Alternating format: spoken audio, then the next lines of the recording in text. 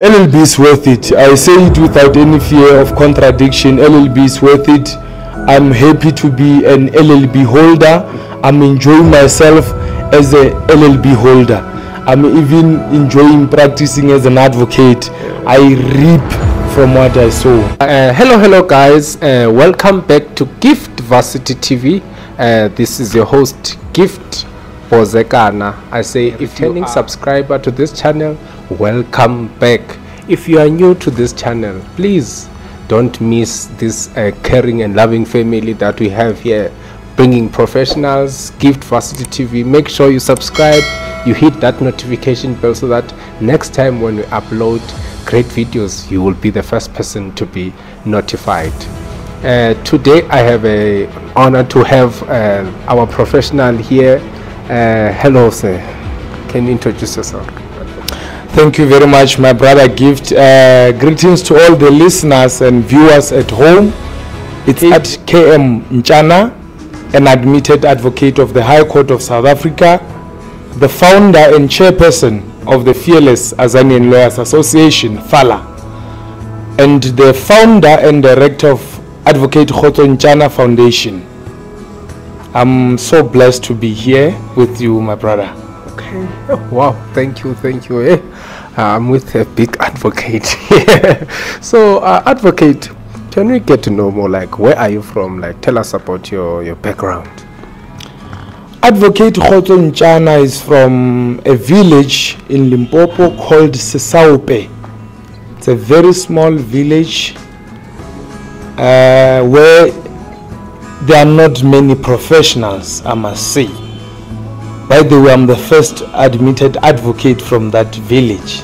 That's how underdeveloped it is. So I grew up in a very, less privileged background, in a family where we are not rich. I'm not from a well-to-do family, but I grew up in a family where they value education, although we're not rich.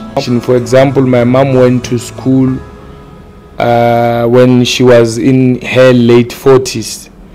So that's how they value education. I grew up in that family where we had our own struggles, and I didn't let that disadvantages get into my way or preclude me from achieving my goals or being where I am today. I then left that, I attended different schools. My journey was that long. I attended 2 primary schools, 2 high schools. The first was Dinogo Primary School. I think I did my grade 1 to grade 3. I left to Mamelodi, where I was living in a squatter camp. There was no electricity and I was staying in a shack. I did my grade 3 up to grade 9. Grade 3 to 7 I did it in Mohale, I think Mohale Primary School, and my high school was Hatton Comprehensive School in Mamelodi. Then my family took me back to Limpopo because they were under the impression that the lifestyle in Mamelodi of the youth will end up, ruining the good morals that I have or the family values. So they took me back to the villages, and yeah, I think they did a very good thing because most of our youth are being diminished by drugs and alcohol and stuff, especially those in the cities. Yeah. So I went back to the village. I did my grade 10, 11 and 12, and in all this journey I was always that student to get high marks. I was yeah. Then I matriculated with 3 distinctions, and the other subjects I was just 2 marks away from getting a distinction. Yeah. Then I proceeded to Varsity University of Limpopo, where I got merit bursary in my first year of doing law. And when you arrive in varsity, it's a whole new world, it's a whole new experience. you get to meet a lot of people from different backgrounds, from different communities, from different families. You meet different characters, and in that process you end up trying to accommodate those people from various backgrounds. Somewhere, somehow, it affects even your studies, because you make friends, and you know, friends, being in varsity, you get to meet a lot of friends. Yeah, I was not an exception to that, because I met friends. Although I was not a partying person, I was that reserved somebody, but I made a lot of friends and I had fun during my varsity time. First year, my marks were not that bad, but I couldn't maintain my merit bursary, because they wanted an average of 70. I think, yeah, 75, average of 75 for you to get that merit bursary again. So my second year, I didn't have a bursary. I struggled to register, and I even made a loan, a student loan, so that I register and proceed with my studies. Then third year and fourth year, I managed to get another bursary that came to my rescue, and things started being very tough during my second year, because I did not have any other bursary. I started failing. That's the first time in my life I experienced this thing called failure. It was my first. Okay, before all right, we go that so now you say that you were that good student, right? From high school. Indeed, yes. I was brilliant. Yes. So you wanted to do law. Okay, did you study law or LLB? Because sometimes people have LLB. Oh, LLB at University of Limpopo. Yeah, Baccalaureus Lugum. Yeah, something like that. All right. Yeah.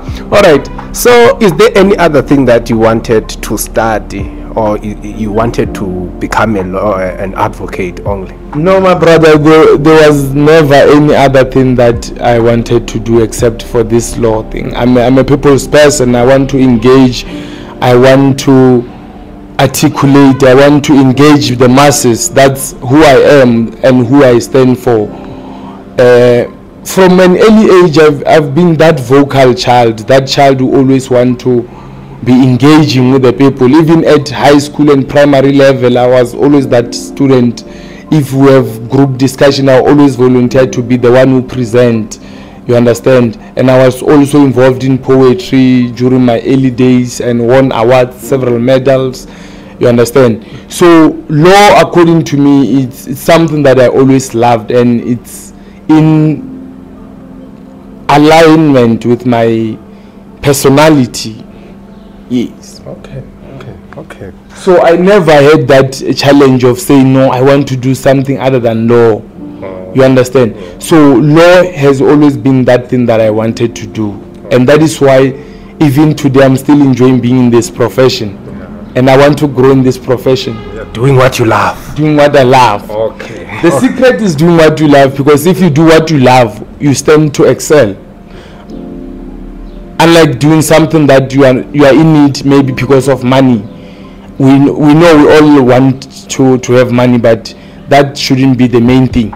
You must love what you do. If you love what you do, you excel in it. Okay, that's great. Okay, let's go back to varsity now. You applied to University of Limpopo. The challenges was with financial challenges, and now you started failing. Yeah, let's continue from that story. The challenge is that, coming from an underprivileged background, it's a challenge on its own. Coming from a poverty-stricken background, it's a challenge, and a serious one, because there you meet kids from well-to-do families, and some they do come to varsity with their own cars, and they have their own laptops. I must tell you that I owned a laptop in my final year, fourth year, in my final year of LLB. That's when I got my first laptop, and it was just from my sister. That's the laptop that was being utilized by my sister. That's how hard things were. I was using this. You see, there is a lab room in each and every tertiary institution. I used to type my things there. I didn't have means to own the laptop, a simple laptop. As compared to other kids who are from well-to-do families, they come to varsity having their own laptops. They start owning laptops from primary. Yeah. So it was tough like that, and you know, but I believe that I'm a brilliant student, and I've always believed that I am a brilliant person. I never let anything. People who came across me, they'll tell you that guy is very confident. He knows his worth, or he understands and values himself. It's that I want people to grasp that no matter the circumstances, or no matter how harsh the conditions you find yourself in, never let those things define you. You can be whatever or whoever you want to be in this life. Wow, that's great. That's great. That's refreshing indeed. Okay, all right. So yeah, you mentioned that it was the first time failing in university. Yeah. How did in your second year? Yeah. So how did you make sure that you don't fail again? You know, I will go back to the issue of family. I come from a family that values education. It was a family that encourages one to study. If you tell them that you failed, they will tell you, no, you are not serious. You must go past that module. You've passed your primary and your secondary. There's nothing special about university. Just work hard, study, you'll pass.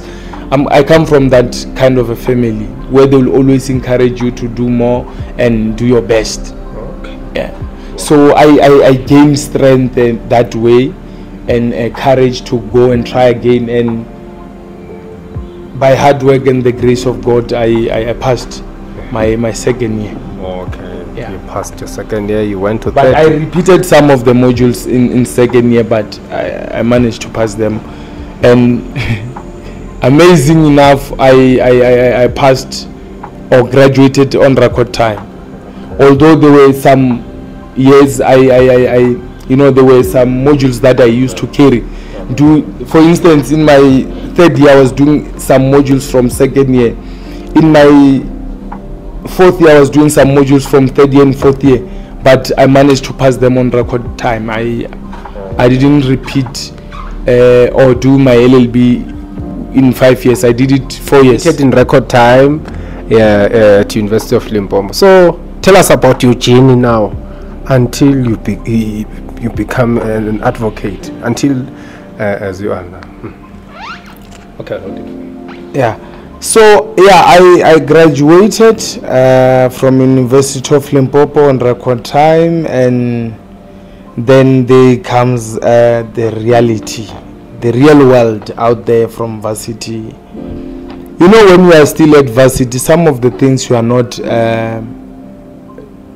conversant with them, because as a student you are not told how harsh the world out there can be, and how cruel or brutal the world can be out there. You graduate and you don't have funds to even go to law school. You have to wait and try to find some domestic jobs so that you can fund your law school. I found myself in that position because I didn't have money for law school. I used to do these odd jobs, you know, sometimes being a parking assistant. You see these jobs that, you know, most these guys we find on the street, we call them Nyope boys. Those guys, they help us park our cars. I used to do that kind of a job.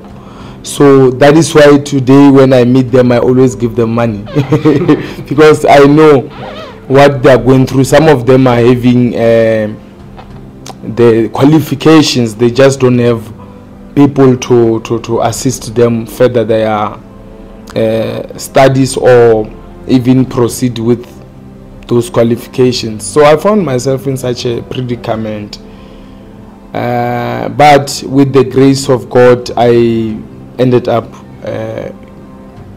getting my breakthrough to the fraternity. I started with serving articles. I served articles under Mahodi. He was a magistrate, an acting magistrate. I was lucky to be under his leadership because that man was a prominent legal practitioner at that time.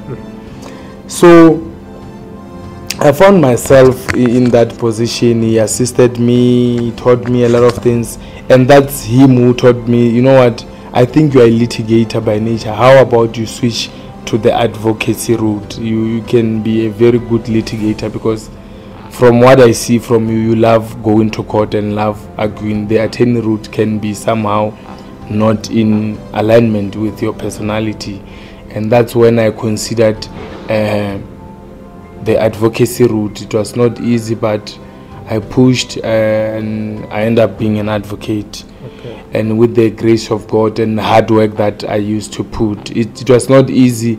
You know, when after receiving admission as an advocate, one of the difficult things is that who's going to brief you as a counsel, because you are not known, you are not established. And you know, people, some attorneys, they prefer, let me just say, more attorneys prefer those counsels who have been doing the work for quite some time. Okay. So as a junior counsel, you start there, you don't have any briefs, but with hard work, one brief you get, you do your best, they give you another brief, then that's how you get to be known. And also another thing that helped me a lot, I think, it's being a community developer. I'm a community developer. Like I'm saying, I have a foundation that assists the communities. I used to be in local radio stations giving out legal information for Blowback FM, for Mabatu FM in Northwest, until I went to Lesedi. Lesedi is a national radio. I used to give advices there. As the likes of SKFM, they know me. I used to give free legal advice there. So that helped me to also gain exposure and yeah, people get to know me. Yeah, and also I assist a lot of practitioners to get, you know, these candidate practitioners and these pupils. I assist them to get admissions. Even today I was moving this other application in Pretoria High Court. That guy was admitted as an advocate. I moved a lot of application in my journey as an advocate. I assisted a lot of people, black and white, to be admitted as attorneys and as advocates. Yeah. Okay, so a student is watching us, an LLB student, even a grade 12 now wants to do LLB. So they want to know, like, what steps do they take until they become an advocate? What are the things that they should have? When you want to be an advocate, the procedures that you apply for pupillage. After LLB? After LLB. Yes. And pupillage will take a period of 1 year, and you'll have a mentor, and you'll also have to write bar exams. If you pass your bar exams, you have an opportunity to apply to the High Court to say, I've met the requirements. I did my pupillage, I wrote my bar exams, I have my LLB. Can you now admit me as an advocate? Then if you want to be an attorney, the procedure is that after completion of your LLB, you go to law school for a period of 4 months. It used to be 6 months, but now it's 4 months. You go to law school for 4 months, you get your PLT, Practical Legal Training Certificate, and then you write board exams. After writing board exams, you can serve for a period of 1 year or 2 years of your articles. Then after that period, you can apply to the High Court and say, I want to be admitted as an attorney. Yes. Okay, that's great. That is the difference between a candidate attorney and a pupil. Those are the procedures that one needs to follow. If you want to do advocacy, you do pupillage for 1 year, you write bar exams, and you get your admission. If you want to be an attorney, you go to law school, you write your board exams, and you serve your articles, then you get your admission. All right. So, all right, okay, thank you indeed. Let's hope you are clear, guys, those who are doing LLB currently. So now you said that the person that was helping you to become an advocate said that you must branch to this advocate route, ne? No, that one was an attorney. It was before I decided to go to the... Okay. So my question is, what are the opportunities that someone like the many routes can they branch to with LLB? With LLB, there are many routes. I mean, we have NPA that appoint prosecutors. You can be a prosecutor with your LLB. You can be a chief clerk. You can be a secretary in the banks. You know, these legal secretaries in various banks, they do appoint legal secretaries. You can, with your LLB, I think you can do a lot of things, more especially with regard to the law. Each and every company needs someone with expertise, with the legal knowledge to assist them as far as their legal department requires. Okay. Yeah. Okay. All right. So is studying LLB worth it? LLB is worth it. I say it without any fear of contradiction. LLB is worth it. I'm happy to be an LLB holder. I'm enjoying myself as a LLB holder. I'm even enjoying practicing as an advocate. I reap from what I sow.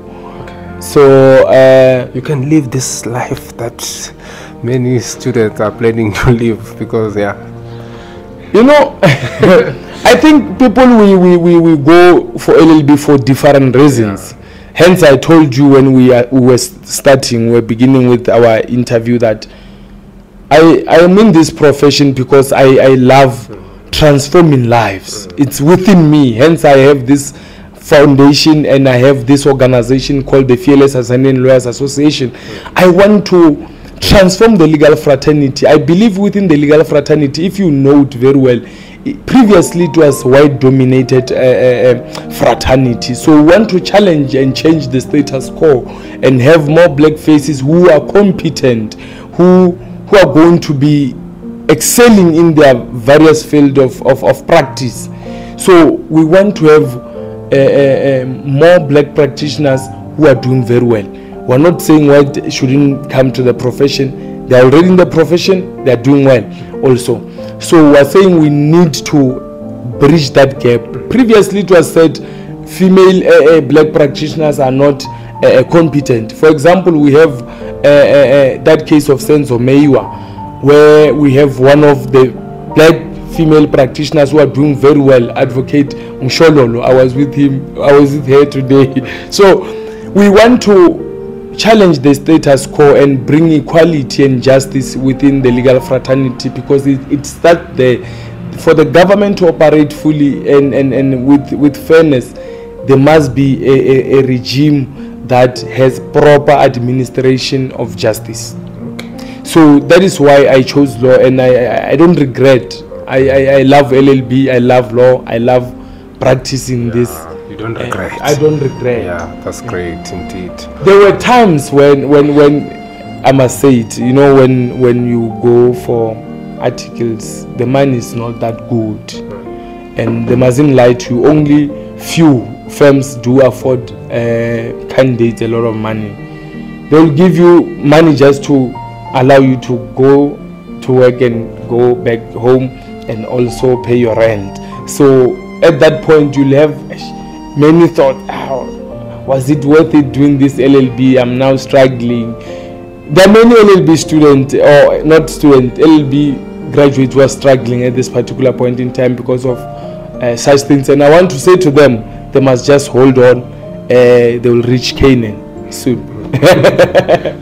Right. So it's not an easy journey, especially if you want to consider financial stability. A person who did teaching will have financial stability quicker than the person who who did LLB. But in the long run, an LLB student will come up on top. You understand? So you have to understand your journey, be familiar with your journey, love your journey, love what you do, put more effort, excel, improve your skills, you'll go far. You'll even enjoy the fraternity. You will reap and enjoy what you're doing. Yeah. You'll reap and enjoy what you're doing. Yes. Okay. Okay. Thank you, advocate. So, what are the things that you like? You have explained other things that LLB graduates should know. Like, what are the other things that you think that they should know that to me are One thing they should familiarize themselves with is practice. Practice is way different. It's way different to theories that you learn in university. You get to learn the practical side of this field. You go to court, you'll be in that whole new environment where you have to face the magistrate, the judge, and if you are doing a criminal matter, you'll face also the prosecutor. And if it's a civil, you'll be facing your fellow counsels. And if you're not familiar with practice, they will leave you messed up. After that hearing, you'll even think, no, maybe this thing is not for me. It's tough litigating, it's tough out there when you do your court appearances. You get to learn a lot of things, even about the emotional intelligence. You have to learn to master your emotions, because if you get your emotions to master, you will have a problem in this fraternity. This is one of the things that I think people must know. In law, it's not court of emotions, it's court of justice. So we follow the law, not emotions. Okay. Yeah. All right. We follow the law, not emotions. Not emotions. Okay. So, within this law, what are the different kinds of law like people can follow? The various fields that one can follow. Well, when we have LLB, I call it's a general degree, because with LLB you can decide, like, I want to specialize with labor law, I want to specialize with criminal law, if you are not scared of criminals. What are the disadvantages of criminal law? Criminal law, you must learn not to judge. When you do criminal law, you must not judge this person when they say, no, he committed murder. Remember, you are not guilty until your guilt has been proven by the trial court.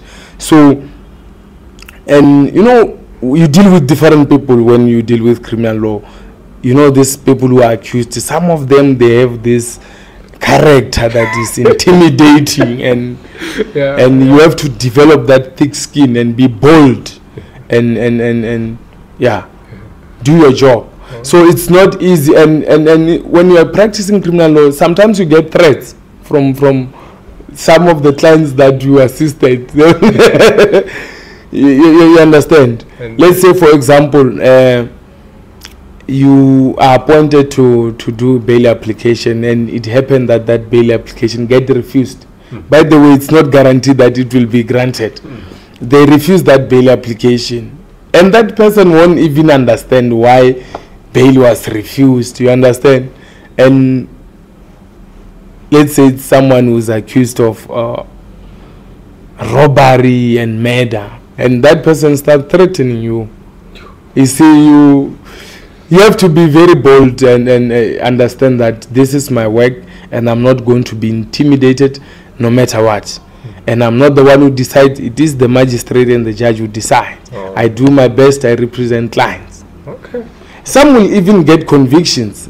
They will say, no, we're sentencing your client to to 15 years. What will you say? You did your best, but at the end of the day, the court decided to sentence that person. Yeah. All right. So you can decide to go commercial and can do the likes of tax law. You can do business law. There are a lot of fields in this fraternity.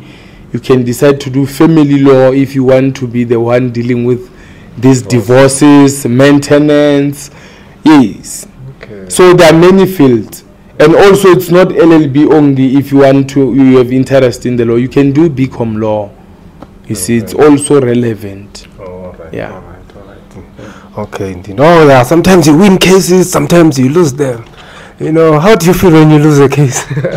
Unfortunately, I win most of my case. Fortunately, I mustn't say unfortunately. Fortunately, I win most of my cases. If I don't win, that's when I settled. Okay. That means it's not a lose per se. It's just that we met each other halfway. I most of the time I win my cases. Oh, okay. So I don't know whether you will share a strategy or what is it that makes you win these cases. No, my brother. Proper preparation prevents poor performance. It's just simple as that. You have to prepare. You cannot be having a matter tomorrow and we see you at pubs there doing these funny things. You understand? Groovy. You have to allocate time to your work and allocate your working time according to your cognitive level of understanding, so that you always have a proper understanding of what your matter is all about and how are you going to address it to the court. Okay. Yes. All right. Okay, thanks. You must always prepare. There's nothing that is miraculous. You must just prepare. Read your books. You see these books, they're big. You have to read these books and research. Okay. And you'll do your best, you'll win. Even if you don't get an order granted, you'll lose in style.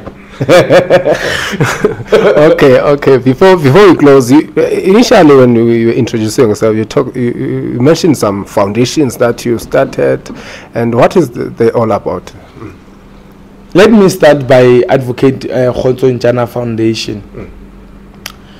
Like I said, I already alluded when we began with our interview.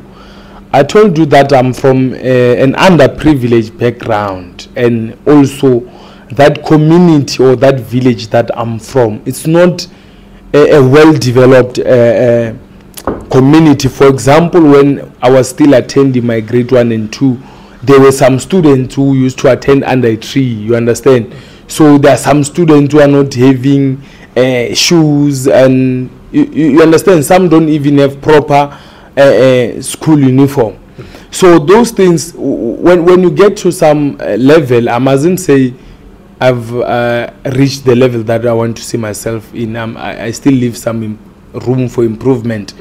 But I decided that I want to contribute to the betterment of my community, and not just my community but our country as a whole. How many students out there are struggling with school uniforms, toiletries, things like that? So I decided to form an organization, a foundation, to assist those people who are not from well-to-do families, so that they also attend their studies without any prejudice. Okay.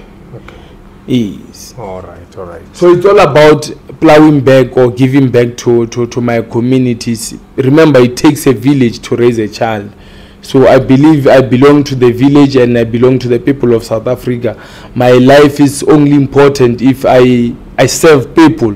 The more I serve people, my life is worth living, because that's what I stand for. All right. Yes. All right. Okay. It's Azanian Lawyers Association. We can't leave this one. No, this one is the main one. Okay. All right. So okay. I decided to form this organization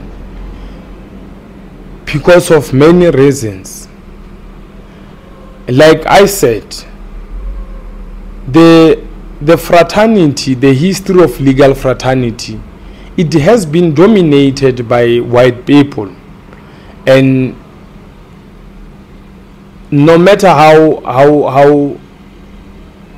many we are as blacks, we're still not dominating the fraternity because we are not united. Look how many law firms are there. There's no black-owned firm that is on top 10 in South Africa, and we are many black people in South Africa. We know that for a fact. So this organization's purpose is to unite black practitioners and not to exclude white practitioners. Those who want to be part of our organization, they are welcome to do so. But this is to help practitioners to unite so that they build very powerful law firms. Also advocates, they unite so that they share knowledge. And also we want to transform the fraternity by fighting the injustices that are there in our communities. We are also going to render some pro bono services to our community members who are indigent, who can't afford to pay lawyers. We are going to be assisting them for free. There are some of the things that we are going to be like community awareness programs. We are going to be running those kind of programs. And also, when the organization grows, we want to have a health side of the organization. Let's say have some health professionals that will deal with legal practitioners who are going through depression. I think this fraternity, a lot of people, some are going through a lot, and no one is there to afford them a listening ear. So we want to be there for legal practitioners, even when they are accused of things that they haven't done. We will stand for them, we'll fight for them. Indeed, it's gonna be successful. Any two last words before we close to any students outside there, you know, in which you want them to? I want to leave them with the words of Albert Einstein. He once said, education is not just the learning of facts, but the training of the mind to think. Use that education to transform your communities. Use that education to transform your country. Be a role player, don't be a bystander. Go out there and change lives. Thank you so much. Thank you so much. Thank you so much indeed, Advocate Njana. We really appreciate your time in this channel. We are really honored to have you in this channel, and you are the first advocate to be in this channel. and we really appreciate that. Thank you very much. I love making history. So it's a history.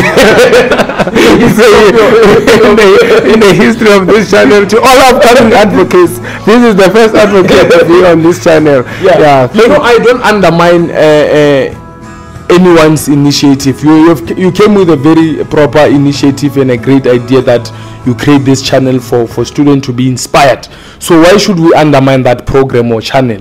It's very important, and I wish it to grow so that you have a very big TV, and it will get to that point. Just put more effort, and I appreciate what you are doing.